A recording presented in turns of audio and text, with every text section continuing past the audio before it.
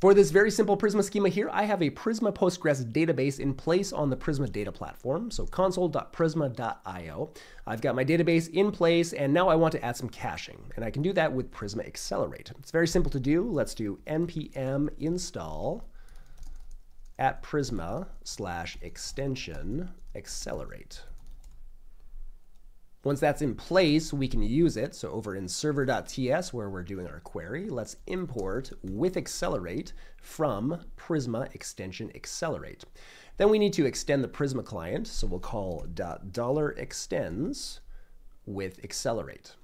Now over here in our query, our find many query, let's set up a cache strategy. And the cache strategy that we might want to start with is SWR, stale while revalidate for 60 seconds, and then TTL, time to live, of 60 seconds as well. So we'll serve cached data for 60 seconds, and then for another 60 seconds, accelerate will go and fetch new records in the background. All right, so that's in place. Let's run this to see what kind of performance we get. npm run dev. All right, 210 milliseconds is not bad because I'm going from my computer to the remotely deployed database in US East 1. What we can do, though, is check out the Accelerate tab to see what's going on. And in the Insights area, we can see some information about what is happening with the cache. 6 cache configure queries, cache hit rate of 33%.